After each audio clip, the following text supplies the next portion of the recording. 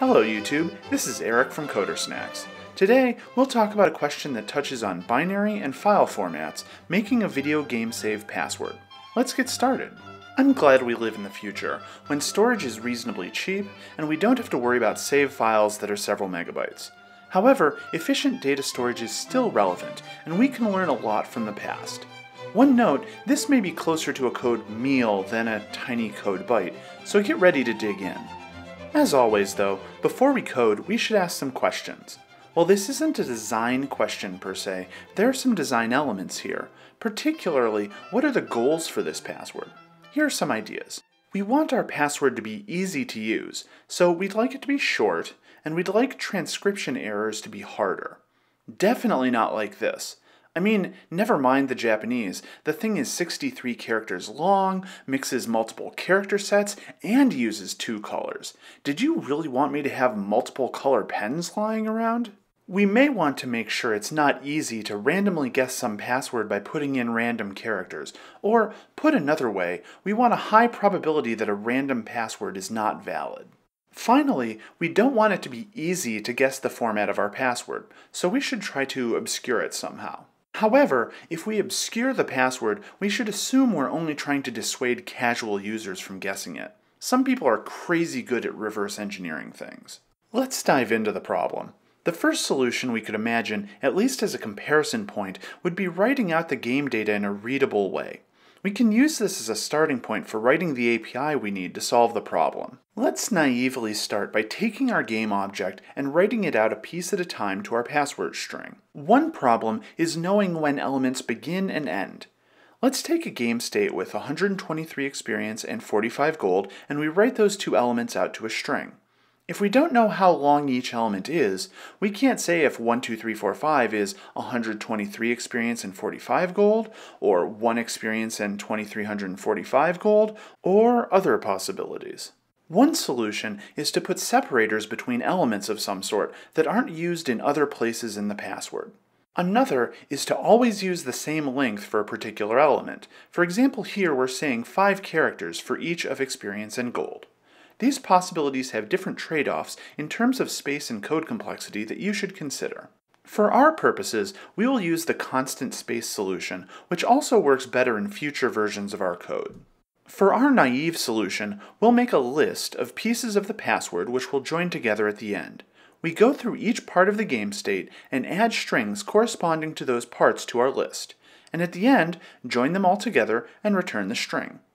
We'll also make a sample game state so we can see the various pieces in our password. When we run it, we can see that the various pieces we've added have all made it in there. Next, we need a way to read the password back into a game state. We know where the pieces are in our password string, and we'll read the parts of the string back into our game state like this. Yeah, ignore that one line for now. We'll get back to it in a moment. To make sure that we're getting the data back into the game state, we'll make a string method for this game state object, letting us print the game state object directly. Our code now looks like this. Okay, Eric, what the hell is that map zip iter monstrosity? It's a Python idiom for splitting a series into pieces of a given length, but don't memorize it, okay? Let's take a quick look. We'll overlay a Python REPL so we can see the line in question at the top. In Python, a string is a list of characters, and iter makes an object that will iterate over a list. We can iterate over the iterator and see the list a character at a time, but if we try to do it again, we can't. The iterator only goes through the list once. That's iter. What's zip? Zip takes a number of iterables and makes a list of tuples by taking the first element off of each iterable, then the second, and so on. Here, the first element of the first string A and the first element of the second string F get joined together, etc. What happens when we take the same iterable and use it twice within zip?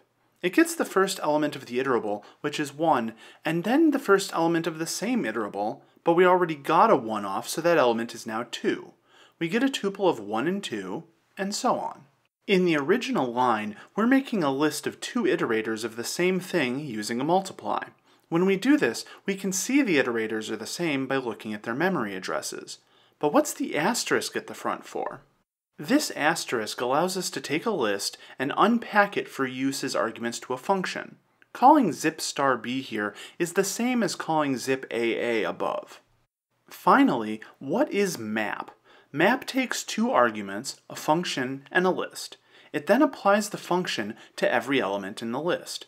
For example, here we take the math.square-root function and apply it to every element of a list, giving us a list of all the square roots of the numbers in the original list. Now, what happens in our original example? We have a list of tuples of two characters that we get from zip, and map joins them together with the empty string, giving us a bunch of two-character strings. From there, we use a list comprehension to turn them into the ints that we want. Now that we've spent 2 minutes explaining one line of code, do we think it's a good idea? Python has a lot of tools to give us compact, powerful code, but you should be careful about how you use them. If we compare this code to a simpler version, sure, we have 2 additional lines of code, but this is much easier to understand, not just for other coders, but for yourself in a few months' time. It's also easier to get right in an interview. Try to keep the trade-off between compactness and understandability in mind. Alright, we've got a naive solution. How can we make it better? One thing to note before we go on to improving from this naive solution, this code as it is kind of messy. First, there are a bunch of hard-coded values, which make things difficult to modify.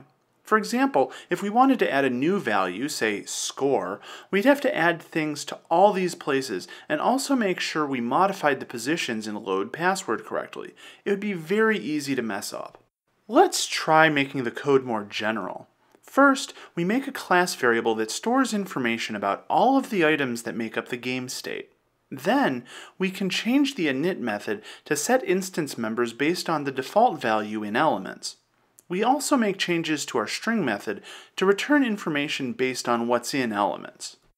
Now, when we make the password, we go through each element and output the game state information, making it the length specified for each element, instead of having a separate line for each type of value we have. Loading is the same. We know the order from our elements array, we know how long each value is, and we know how many of each value to expect per type of value. We can run the code, and we can see that the game state is what we expect. This code is not better in all ways. For example, it's harder to understand, and it uses more arcane aspects of Python such as getAttr and setAttr for generality. It does have some advantages though, and it's interesting to think about some of these trade-offs. If you think you will be making lots of changes to the password format, this might be better. If not, it may be better to do a more straightforward version. Regardless of which approach you use, make sure to write some tests to make sure things work when you make modifications. Other than all of this, how can we improve our solution? As it stands, we aren't meeting our design goals. Let's start by making it smaller. We can do this with binary. In our password, there's a lot of waste. Let's look at some of the numbers. For example, here we're using a character for each event, but there are only 2 possible values for events, and a character has way more than 2 possibilities. If we use 0 through 9 and A through F, for example, we could store 4 events in one character. If we had a more interesting event list, we could split the events into groups of 4 and use 1 character for each group. We'd save 30 characters with this change alone. We can do even better. We'll convert all the elements of our game state into binary and then convert the binary into password characters. To start, how do we convert our game state to binary? The straightforward way is to convert each element of our state into a number with a given number of binary bits. How many bits do we need for each element? We need to have enough bits that we can represent the range of values we want. For example, an item has a range of 0 through 30, which is 31 possible choices. Remember to count the 0. If we have 5 bits, we can encode 2 to the 5th power, or 32 possible choices. This means 5 bits is enough to represent all possible choices for items, so we need 5 bits. In general, the number of bits we need is ceiling of log 2 of n, where n is the number of choices we need to encode. Our 2 to the n needs to be at least as large as the number of choices we have. The number of bits for the rest of the elements is as follows. We know how long we need the elements to be, now what? In Python, we can store all of these bits in a single number. Here's how. Let's say we have some bits from previous elements. Now we want to add another element that's 5 bits long. We shift our current bits over 5, then use OR to put in our new element. OR sets a bit if either value is 1, but in our case, our element is zeros where the old bits are, and the password bits are 0 where we shifted them over, and we get the old password merged with the new element. We do this repeatedly until our whole game state is in this one value as a binary stream. From a binary stream, how do we turn it into a password? We take some number of bits from the stream and turn them into a password character. We do this repeatedly until we have the correct number of characters. But how do we turn bits into characters? We can make a lookup table similar to this from bits to characters. But first, we need to decide what characters we'll allow in our password. This is an interesting usability problem. The more characters we allow, the more compact our password can be, since each character will represent more bits. But the more characters we allow, the harder it is to write the password down, and the harder it is to enter the password. In addition, you should consider avoiding characters that can be confused for each other. Some examples are 0 and capital O, and 1, capital I, and small l. 16 or 32 characters is probably a reasonable trade-off, although a palette with 64 characters is possible. 128 is probably reaching. Y powers of 2. This gives us the maximum trade-off between bits represented, ease of writing the password, and code complexity. 16 characters can be cleanly represented with 4 bits, 32 with 5 bits, 64 with 6, and so on. While it's possible to, say, use 23 characters and use pairs of them to represent 9 bits, it's usually not worth the headache. For our code, we'll assume a 32-character palette consisting of 0 through 9 and A through Z in caps, omitting a few easily confused letters, which we've chosen for usability. Our password is 130 bits, so that will make it 26 characters. Much better than our naive solution. Let's look at some code. We'll start by changing elements so that the length of each element is now in bits. We also have to change the function for event state since we'll be using binary instead of a string. Next, we'll make our lookup table for our password characters, which for us is a string. We can index into the string to get the character for a given number, and we can use find to find the index for a particular character. And hey, this reminds me, elements is a constant as well. Let's fix that. Who's reviewing this guy's code anyway? Geez.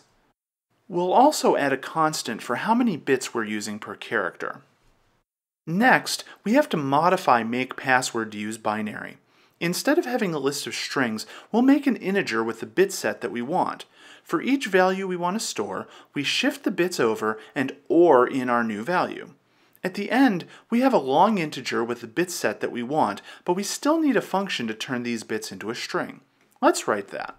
We'll accumulate password characters in a list and calculate how many bits we're storing. This is important. We could go until we're out of bits, i.e. password bits is 0, but there might be a number of 0 bits at the end, and then we would miss characters. Instead, we'll figure out how many characters we should have. For each character, we take the correct number of bits, look up the character we should use from password characters, put it in our list, and repeat.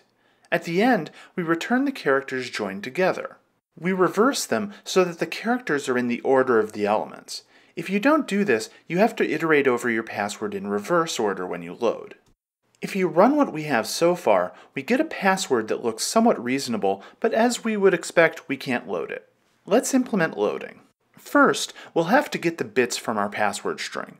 This is straightforward. For each character in the string, get the index from our lookup table and push that into our number. At the end, return the number. Back to loading. Since we're reading from the end of the number, the least significant digits, we have to go in reverse through the elements, and later we'll have to reverse our value lists after we read them. The other way would be to read from the most significant bits first, which is what we were doing with the string before. This part is the reverse of what we did to make the password. We read a number of bits off the number and put it into our value array, at the end reversing it and setting it into our GameState object, which we return at the end. If we run it, we see that we get the object we expected. We're going to assume it's working here, but if you were using this in production, you'd want a solid suite of tests backing this up. This code is complex, and a lot could go wrong that would be hard to find later. Anyway, did all this work help us? The password is much shorter now, and the password is less guessable in one sense.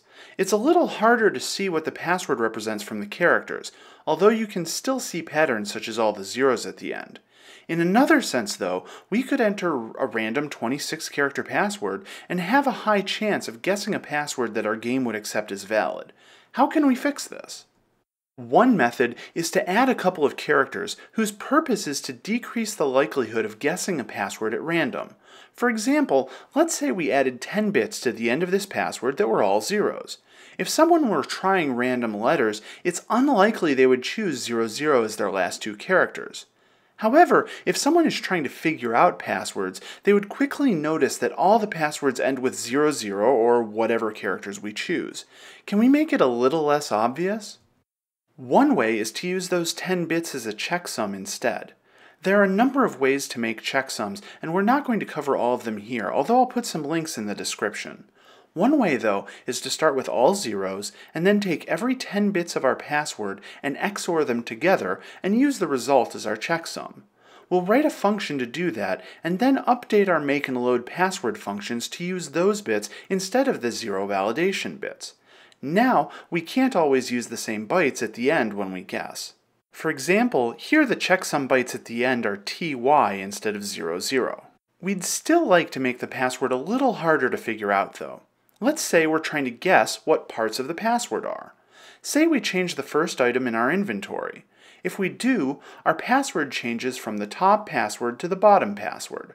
The only part that changed is the first character and the validation bytes, so this first character probably has something to do with the first item. To fix this, we'll generate some random bits, say another character's worth, and XOR every character's bits with our random bits.